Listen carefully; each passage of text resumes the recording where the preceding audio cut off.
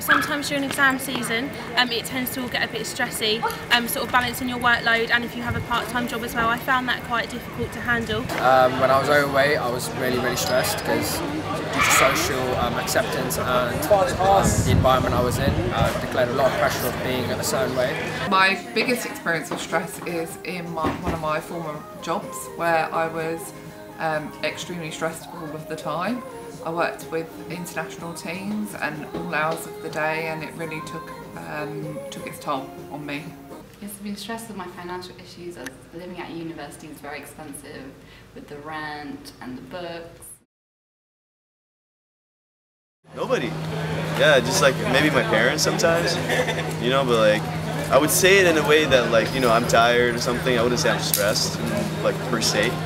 But yeah, like I would just tell nobody. I would just keep it to myself, I guess. What I've learnt about myself is that I don't actually communicate my stress very well. I tend to bottle it all up inside, and the way that it shows is that I become agitated and a little bit short-tempered with the people around me that I love. I would tell one of my close friends, or I would go and speak to a counsellor, because that's a good way of sharing my feelings and dealing with the situation in a better way, because I believe a problem shared is a problem solved. I didn't really communicate it to other people before it was too late, but my surroundings, my family and friends found me that I was lacking my sense of humor and my ability to be social and fun.